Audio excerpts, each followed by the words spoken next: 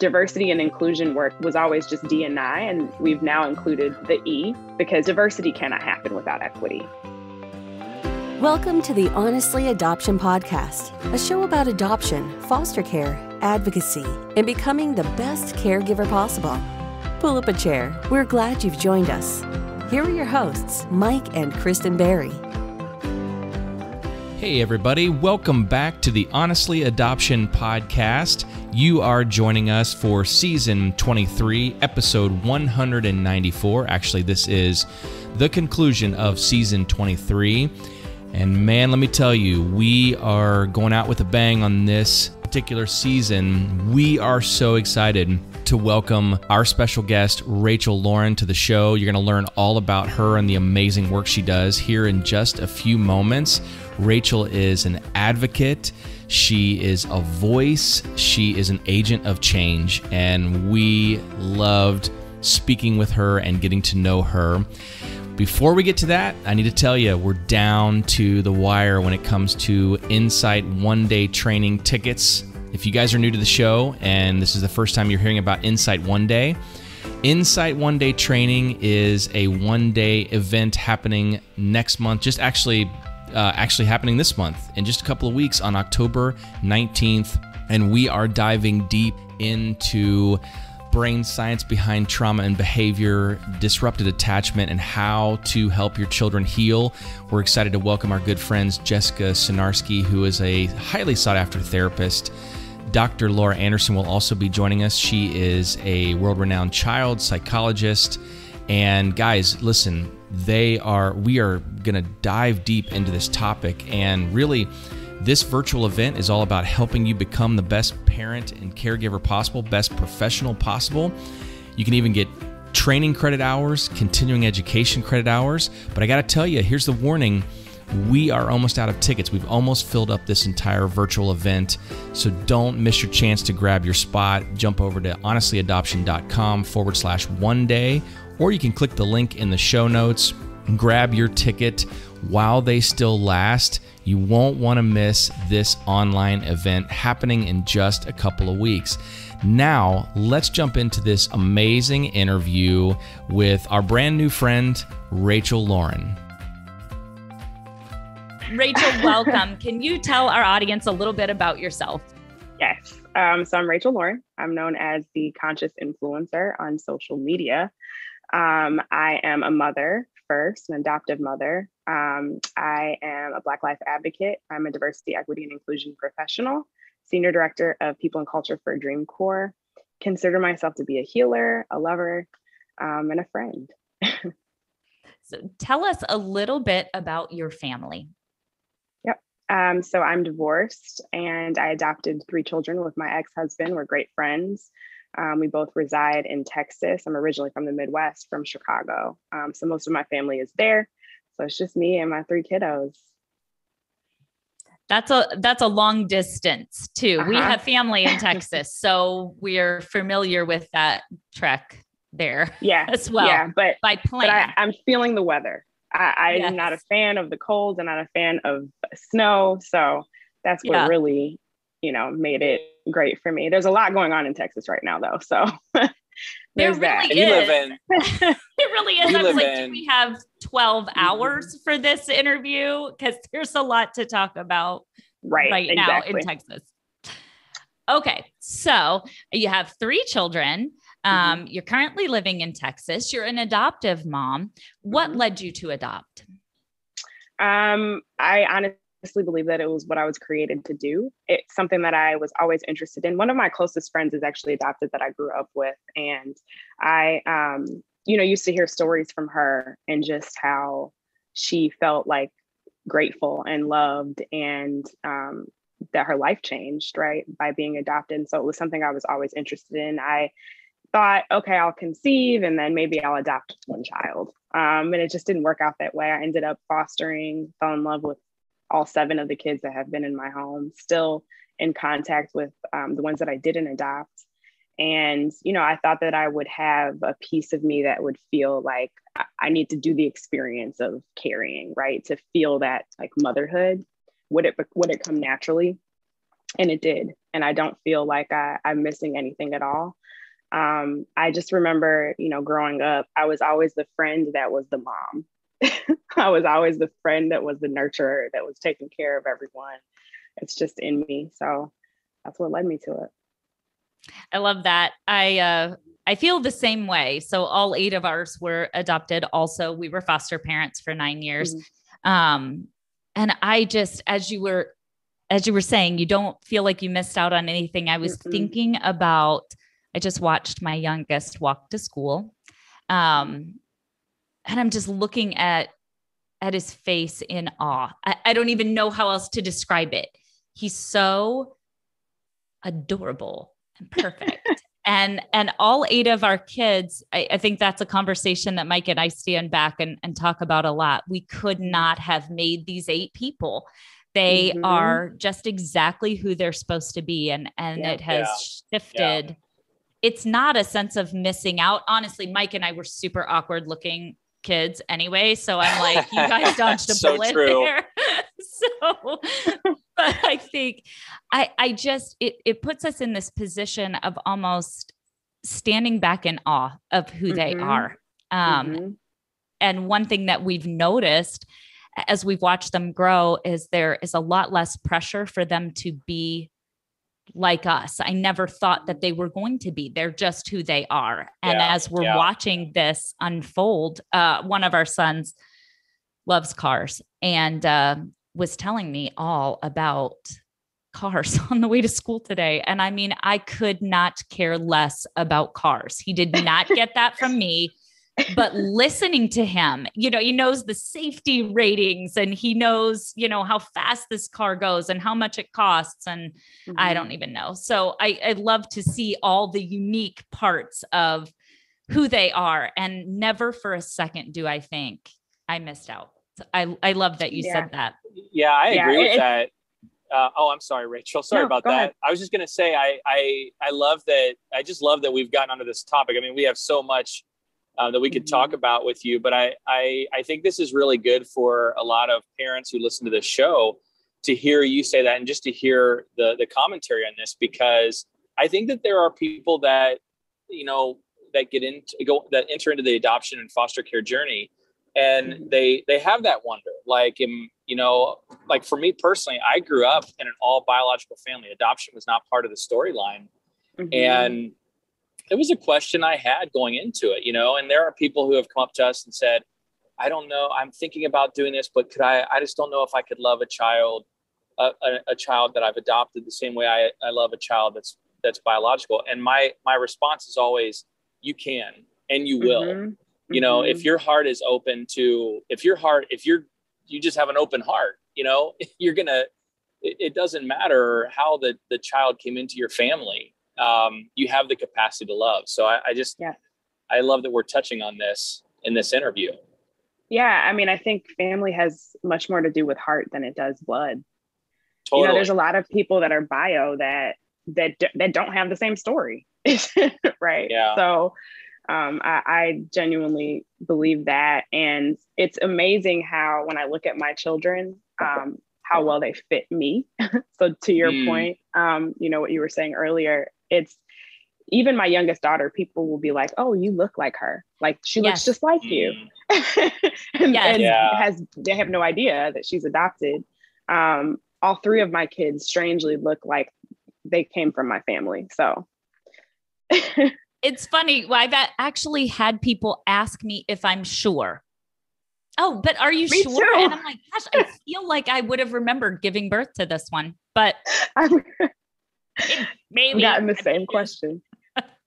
So, all right. So I want to move into a little bit, just kind of a bigger picture of who you are. And then I want to talk some more about the foster care system for sure, because that's our audience. But you have a quote on your website, the very first thing that pops up. So I copied this back when I first started trying to find out who you are. And it says this, it's on your About You page. It says, we are taught to pick a lane and stay in it. I don't fit in one lane and I refuse to try. I belong in conversations influencing equity, in rooms determining the growth of our foster care system, at tables discussing the importance of holistic health, and in arenas fighting for the rights of women. I pick me and outside of society's box.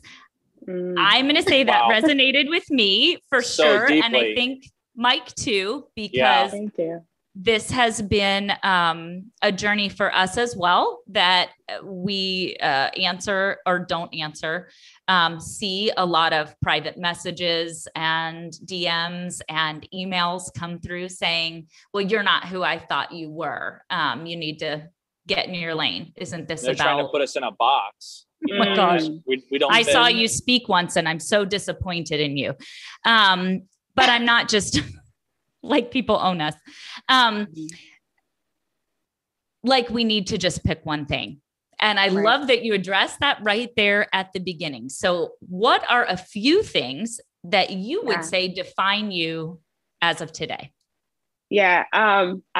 This is the first interview that anyone has actually gone to my website and read that quote. So it's very exciting that you found that. Thank you. Yeah, I think that, throughout life, I've dibbled and dabbled in different things, even my career, right? Like I didn't start in diversity, equity, inclusion. I didn't start in HR. I actually started in food and beverage. I worked in sales. I was always interested in different causes, right? Whether it be for women's rights or for foster care or for Black life. And so I would feel like I needed to pick a lane, because how do you become successful in all things? That's what I told myself. What actually led me to DEI work was I felt like all of the things that I'm interested in add up to that. It's people. It's communities that are not seen, right? It's talking to individuals that come from different backgrounds and have different ways of thinking, maybe even different ways of learning. So it just, for me, was like, yeah, this is who I am, because I don't fit in a box. And I do think that society tries to place you in one. But I can be fiercely a woman and still a nurturer and still take care of my house and still believe in women's rights and women's power, right? Absolutely. I just think that there's a both and. So yeah, absolutely. Without a doubt. Yeah. This is, I'm like driving right now as we're recording this, but I'm smiling ear to ear. The people that just passed me have to think like, what is going on with that guy? Right. But, I love it because one of the transformation journeys that I went on personally, not that long ago, was this realization that, staying silent doesn't change anything. I think that sometimes we get into these modes of thinking like, well, I have so much to say about this particular issue, a social, a justice issue, but who am I? What can I do? Right. And we have these strong beliefs, and I had that for so long. And, when in May of 2020, when George Floyd was murdered, it snapped something in me. And I just woke up and said, you know what? Silence is no good. Silence doesn't do anybody any good. And whatever it is that I can do, I want to step in to this space and be a voice, and help in any way I can. And I think there's a lot of people that listen to this show, a lot of people in the world that think, who am I? What can I do? How can I speak up? How can I make change? What would you say to that person that's just, struggling with that, but has the heart and the passion to say, I need to do something. I need to help in any way I can. I think the first answer would be identify where your privilege is. Everyone has privilege, right? In different areas. Yeah. Unfortunately, the country that we live in has been built on a lot of systemic racism, right? And so because of that, we as Black people are at a disadvantage. And so I think the first most obvious privilege is white privilege, but there are other privileges, right? Educational privilege, depending on where you grew up, there are privileges that come with that. There's privilege in being heterosexual, excuse me. So it's identifying where you have privilege and then how you can use that privilege to help individuals that don't have that don't have access, that don't, have those backgrounds and those things that they can use. And I think allyship is something that, one, you do when no one else is looking, and you do whether you get the recognition for it or not, right? Like you show up, you stand up, you speak up, and it's not because I'm sitting next to you. It's actually when I'm not in the room that you do it. That's an ally. Yeah. Right. Yeah. So I think we can transition into the foster, or transition, kind of narrow down a little bit into the foster care system, because when we're talking about areas where people are being harmed, for lack of a better phrase, where the foster care system, it pops up. The foster care system is in many ways overburdened and uneducated, steeped in systemic racism as well. And as former foster parents, I see that reform needs to happen within the foster care system. And you're passionate about it as well. If you could make a change or changes in the foster care system, where would you begin?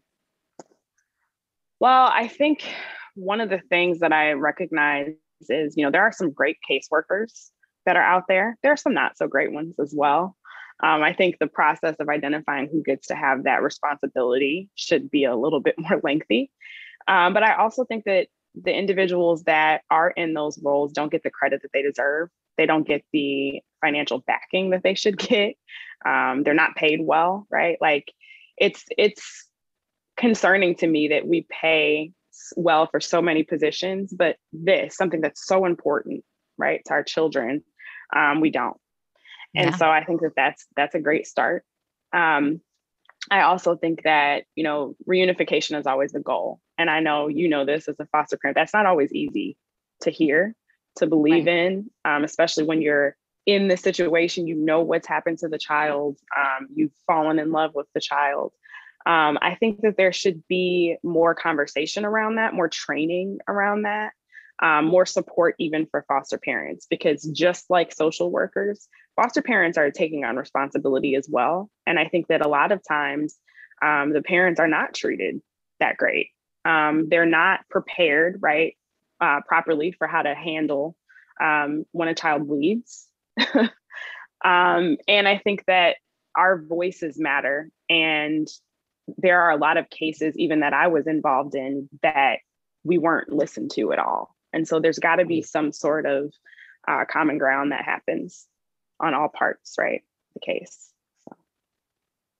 Well, I really agree. And I think so many times within the foster care system, the foster parent is the connector between all the caseworker, the biological family, the child, the doctor, the occupational therapist. And we don't have any training for that. And if you don't have someone who teaches you how to do that, how do you know what to do with all the information you have? And how can you separate your feelings is not the right word. How can you use your feelings about the situation to advocate well? And I would say our very first foster placement was my friend's children. And so that shifted our perspective in that we weren't trying to take our friends' kids. We were just trying to, bide the time until things could be better. That put us in a position where, looking back on it, I think every foster parent should have an experience like that, where they want to fight as hard for mom and dad as themselves and the kids. And we had a wonderful caseworker who was also our child's foster mom. So she was on both sides, really taught us how to do that step by step. And she modeled that behavior for us, how to get somewhere at the visitation center, how to get someone to listen to you. how to stand in the lobby at the Department of Child Services until somebody finally acknowledges your presence, and how to speak up in court, how to have your documentation ready. Sometimes it's to say something that's really hard. And then sometimes it's to stand up and say, these children shouldn't have been removed in the first place. And I've now spent this time getting to know mom and dad. And this is my perspective. We got really lucky in that we had somebody who just ended up, she just liked us. I don't know. She was just sweet and said, oh, here's the part where you tell the judge what you think. And she just never waited. She was like, okay, go. And she was wonderful. And that put us in a different position. But I don't know that foster parents even know that they can fight for the best interest of the child and of the family. And that's not always reunification. We know that too, but reunification first and then permanency. You know, something else that I would say too is, and this is the DEI professional in me speaking, but when it comes to training, I think that there's cultural competency that needs to happen, training.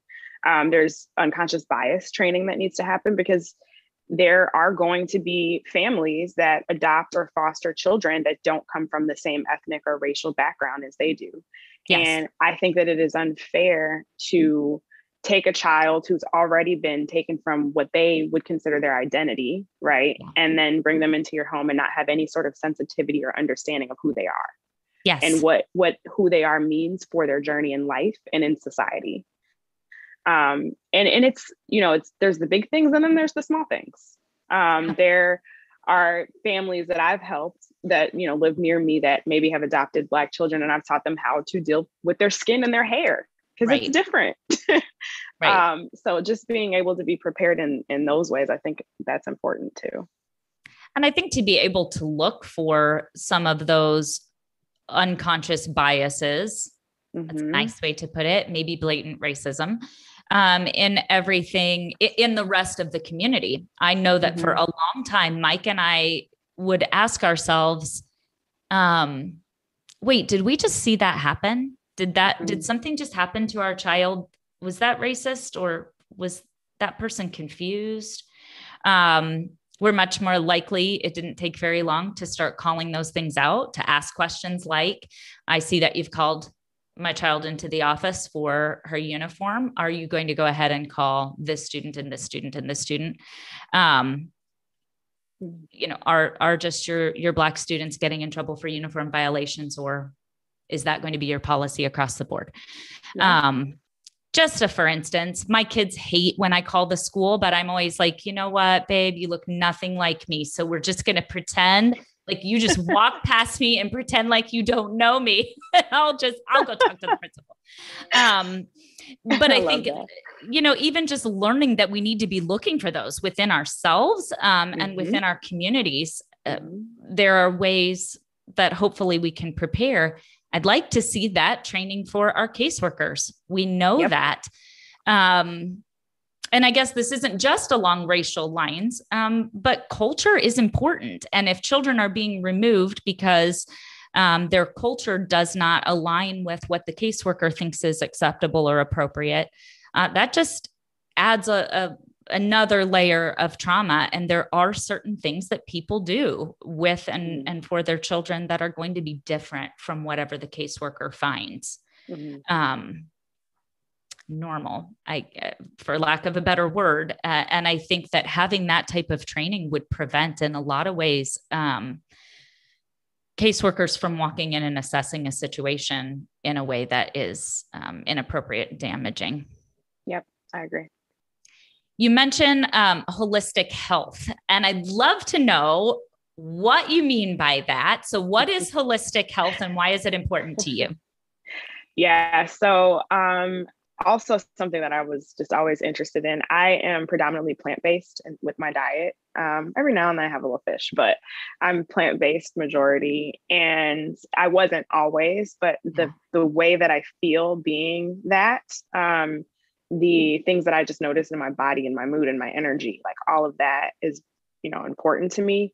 I grew up with a mother who was very into, you know, that as well. And natural healing, natural remedies, always kind of thinking about herbs and, ways that we can heal our body before we get to the medicine. Not saying that medicine isn't important, but there are, things that we can do sometimes that we can avoid having to take prescription. And so I think because I cook well, I always would like play with different spices and like just do different things. And I never realized that was a gift, but it is. Yeah. And so for whatever reason, I'll feel something or someone will tell me, like something that they're going through. And I'll say, oh, all right, this is what you need. Mix these things and drink this tea. And I don't know, it's just, I guess, a gift. And so I talk about that. Yeah. Yeah, it absolutely is a gift. Mm-hmm. So, how are you using your experiences to make a difference? So I would say every day in my career, I have the pleasure of working for a nonprofit, Dream Corps. It's Van Jones' organization. And the different areas that we touch are on criminal justice reform in the system. The economy, Green for All is the department that does that. And then tech. And that is trying to get Black and Brown individuals into the tech industry. So those are three areas that I've actually always been really interested in and have done work in even prior to working for Dream Corps. And so being able to lead the people that run that organization and contribute to the internal culture and how we show up externally as well is something that's really important to me. So I'd say that. And then most definitely impacting my children, because I believe that they are going to be not only the future, but that they have callings on their lives as well. And so whatever role I play and making sure that they fulfill that, I think is the biggest gift. That's how I'm showing up. God, that's exciting. That's such what a neat thing to be able to do in your career and in your everyday life. Mm-hmm. Mm-hmm. Those things are so important to us. And I think that was what attracted us to you, as we were just kind of, I end up saying this on almost every podcast. Lots of people ask to be on our podcast, and we can't do that. There's just not enough time in the world to interview every single person, even though every single person has an interesting story. But when we began to read about who you are and what you do, for selfish reasons, those are things that are important to me. When I read about criminal justice reform, that is a big one for us right now, as we are again navigating the criminal justice system with one of our children, and how that plays out in terms of mental health, advocacy for a now adult child. And so anyway, that I wasn't going anywhere with that, and I'm not going to get emotional here. But anytime I see that people are advocating in that way, that are moving toward justice in any area, but particularly in criminal justice, that's something that's really important to us. And we have now been navigating the criminal justice system for a long time as a family, and not a place that we ever wanted to get really familiar with, but here we are. So I'm glad that there are people who are helping. Yeah. I mean, there are so many things, right, that have to happen. It's ironic because my father was the first Black captain of the state of Illinois police. And so I grew up with law enforcement, yet find so many issues with our system and fight very strongly and openly about, changing that. One of my children was born in prison, both parents incarcerated. And so outside of what I know about our system and how it affects people that look like me, I also feel called, and I think that it's necessary that my child grows up and knows that I know that his biological parents were affected and impacted by the system. Yes. And me adopting him, makes me want to help with that even more, right? Like, I want to be able to tell him that story. So, yeah. This is great. I mean, my head is spinning, Rachel, as I listen to you, and, that's such a unique perspective from the law enforcement side of things. Just to have, you said it was your father who was the first Black captain. Wow. Yeah. Oh, gosh, I don't think I have a question right there. I just am, I'm loving listening to your story. And I feel like we need to schedule a follow-up podcast interview to cover some of the other. There's a lot. We're not even nearly through like the 500 questions I had written down. So I would love to come back. I love I love it. There's so much to talk about. I'm like, don't ask that one because we don't have 6 hours to dig into this. Yeah. Well, I like that again, that you talked about kind of that both and I think that that's a place that we live in a lot. Mike and I do personally, both an adoptive parent and someone that believes that children are often removed when they should not have been removed. Both an advocate for a better foster care system and an advocate for tearing it down. I see both. I see both a need to demolish systems that have existed, and also a need for some of those systems to exist in a different way. And so, you definitely have your foot in both worlds in a lot of ways, and certainly a respect for your father and a need for things to change in our world too. When I'm going to switch gears a little bit. I actually have another quote from you, and this is heavy. So I'm going to read it out loud and see where we go here. All right. You said, our history in this country is an enormous assortment of trauma. We carry ancestral, relational, and civil trauma every single day, like a handbag too heavy to hold, but too delicate to let go of. Yeah, I wrote that in an op-ed that I did about Breonna Taylor. And that particular quote is really how I felt being a Black woman in this country, how I still feel being a Black woman in this country. I think that, society wants us to believe that we're not seen, that we're not valuable. And, on the heels of Breonna Taylor's murder, I felt like, that was something that needed to be said. Yeah. We carry ancestral trauma. We as Black women, from the beginning of our time in this country, were not only mistreated, but we were looked to be the person that kept it all together. We were raising children that were ours and not ours, feeding children that were ours and not ours. And so I just think that, there's ancestral healing that hasn't happened, and yet we're still living in today, right now, in this treatment. Right. So that was a heavy piece, but I still stand by that. And I still feel that. Yeah. So good. So good. And, I hope people grasp the gravity of what you just shared, because I think that unfortunately what I've seen in white America is that that's just, and I think you said it a moment ago, it's just, it's overlooked, and it's discredited, and it's downplayed.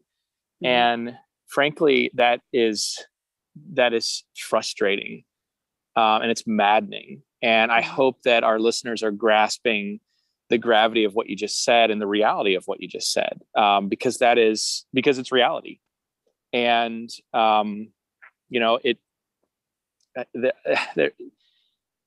the perspective needs to change. The perspective from white people, that needs to change.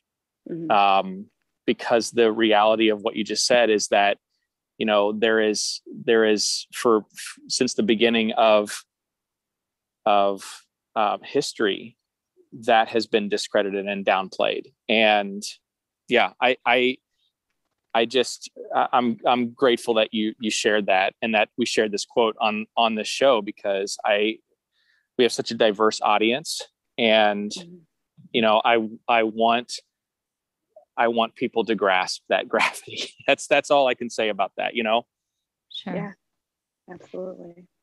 When you envision a world for your children, what would you like to see? Wow. I definitely would like to see reform in all of the systems that we just talked about. Right. I don't think that a change of life for my children could be actualized without that. Because the thing is, systemic racism runs so deep, right? Like, we talk about the major systems: criminal justice system, foster care system, healthcare. But I see it professionally every day.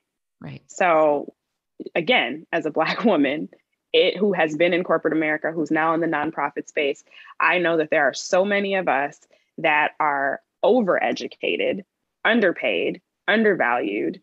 And so there are real changes that have to happen. Diversity and inclusion work, it was always just D&I, and we've now included the E. And I think that should have always been there, because diversity cannot happen without equity. Like, we've got to have the conversation first about the fact that everyone is not on the same playing field. We didn't start from the same place, and we don't have the same access. And so how do we fix that so that now we can actually have diversity and inclusion and belonging? And so those are the things that I want to see change for them. And I want my daughters to grow up in a world where they understand that they are valuable, that they matter, and that they have every right to get the things that they desire, just like everyone else does. And I want my children to grow up in a world where I am not afraid of what will happen if my son gets pulled over. And that he understands also, right, that he is valuable and that his life is important, and he can also achieve and receive the things that he wants. And I think, even outside of them just being Black children, they are adopted children. So I want them to understand that how they began in this world, again, does not separate them from being, in my eyes, perfect children. Right? Yes, exactly. Exactly. So. Exactly. I think the world, first of all, your children deserve that, and you deserve that. Mm-hmm. And, totally. I just want the world to see my kids the way that I see them, so that all of them, so that they can walk through this world not looking over their shoulder and wondering if they're safe. Yeah. Exactly. Rachel, we have a pretty devoted and passionate audience with this podcast. And I think a lot of people, if I could speak for them right now, they have what I call the put me in, coach mentality. Like, I'm ready, let's do this. And, back to what we were talking about a moment ago about reform in the foster care system and achieving, throttling diversity, equity and inclusion, for the person that's thinking, I'm ready. Tell me what I can do. Tell me, where to start with this, that put me in, coach. Yeah. So what would you say to that person who's asking, like, okay, I totally agree with you and I'm ready to go? Yeah, I think with the foster care system specifically, for individuals that are foster parents, I would highly encourage them to go through the trainings that we talked about on their own. So sure, it might not be an offering of an agency. It might not be state mandated, but that doesn't mean that you can't educate yourself. And there are a lot of resources and organizations that can assist with that. Mine is one, Diversified, www.diversifiednow.org. But even outside of that, for individuals that might not be working within the system right now, as CASA, being able to volunteer and be a court-appointed advocate for children is something that I think is extremely needed and valuable. Contacting different agencies that are in your area and seeing what it is that they need and how you can even just assist them and the families that are a part of their agency is something else that, I think you could do. There are so many organizations that are supporting families. One of my favorite is Foster Village, which is in Texas. They have a group of mothers that have basically put together lots of different donations, from car seats to high chairs to clothes, And they have storage spaces where they keep all of this. And when someone gets a new placement, they can literally fill out a form, and within 24 hours, they will have the things that they need on their doorstep. Wow. So organizations like that, I mean, it's hard, you know this, it's hard to know what children are going to come into your home. So right. I know people get excited when they get licensed and want to prepare, but you don't know what they're going to come with. Right. Need. Yeah. Yeah. And so, you know, organizations like that, where you can say, I need a high chair, I need a car seat, and I need it in 24 hours. I think it's amazing. So. Or less. Yeah. Sometimes it's like they're coming in the next hour. Yeah. And you're like, and it's the middle of the night. So, right. Yeah, that's good. That's good. Practical action steps. I think that's highly valuable. And I think people get overwhelmed because they think, okay, well then I have to do this and this, but what you just shared was very practical. It's something that you can pick up the phone or log into your computer and do right now. Right. Yeah. Yeah. Okay. So before we ask our last question, where can our listeners connect with you? And for our listeners, all of this will be in the show notes. So don't write while you're driving. If you're listening to this in your car, all of this will be in the show notes, but where can our listeners connect with you and with your work? So theonlyrachel.com is my website. And I have, my business is linked on that website. So if you just go to that, you can see both websites. My Instagram is, I guess, my social media platform of choice. So @theonlyrachel is my handle there. You can actually type that in on other platforms too. I think Facebook and like LinkedIn, you can type that in and I'll come up. I think that's it. Great. So awesome. On a less heavy subject, the Berry family has been playing a long running game of Would You Rather. And so we have 2 Would You Rather questions before you go. Okay. All right. Would you rather be a genius and know everything, or be amazed at any activity you tried? Ooh. That's a good one, isn't it? So it is a good one. And I'm a Capricorn. So because I'm a Capricorn, I already think I know everything. Exactly. So I would rather be You're amazed. in good company, Rachel. You're in good company. We're told all the time by our kids that we know nothing. You know, that's what kids are. That's why we have our kids. But I really do know everything. Okay. So you'd rather be amazed. I love that one. That's good. All right. Would you rather only be able to whisper or only be able to shout? Ooh. Oh, wow. That's a hard one. I'm going to go with shout, because I think in what I do and in the fact that people have been silent so much, I want to be able to shout, not whisper. I love it. Good. I love it. Good. Rachel, you have just been a delight. I'm so glad to have virtually met you. You're welcome back here anytime. We have so much more to talk about. Thank you for your vulnerability today and for your willingness to spend your morning with us. We really appreciate you. Absolutely. Thank you for having me. Thank you for listening to the Honestly Adoption Podcast, a resource courtesy of the Honestly Adoption Company. To learn more about us, visit www.honestlyadoption.com.